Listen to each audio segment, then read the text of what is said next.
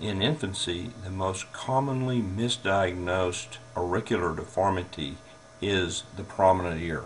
These babies look cute and have a normally shaped ear.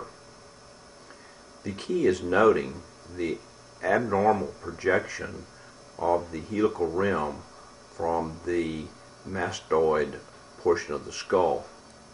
When examining the newborn in the first week of life, this distance from the helical rim to the mastoid should not exceed 7 millimeters. When it does, an indication for the ear well is present. The anatomical cause may be an overgrowth of the vertical height of the concha, or an increase in the conchal mastoid angle causing the ear to reflect forward. By age 5, when the ear has attained 93% of its adult growth, it may project more than the normal 17 millimeters from the mastoid and create significant anatomic and psychological problems for the child.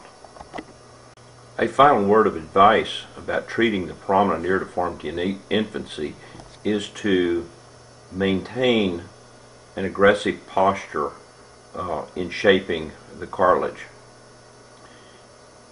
It's easy to see the ear come into shape in the first week or so and think that since the deformity is relatively minor, the treatment should be stopped.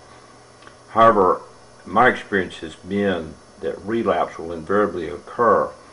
So I'm aggressive with the prominent ear deformity, and I keep the conformers anteriorly and posteriorly in place, securely holding the ear over the entirety of the treatment regimen, which I believe should extend out to 6 weeks.